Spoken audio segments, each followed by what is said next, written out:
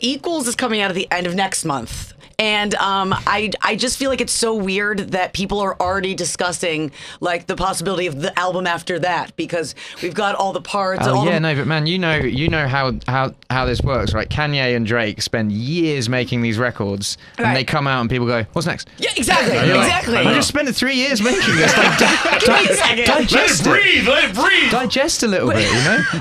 And also, man, the reviews that come out at like midnight at night, it's like, what? You've listened to it once, just marinade. I don't.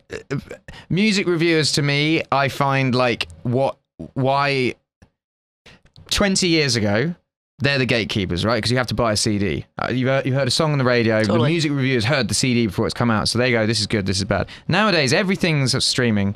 Everyone's a music critic, therefore, like, the public can decide. Why are you going to listen to this dude? Go and listen to it. Just decide for yourself. Yeah. When these albums come out, like, it's good not to listen to people's opinions before you've listened to it. You got to decide whether you like the stuff yourself. Otherwise, you just turn into a sheep, you know? Yeah. Well, I think a lot of people are saying it because we're missing the one sign. We're missing subtract. So. Oh, right. Yeah, that's like the main thing that people. Yeah, for sure.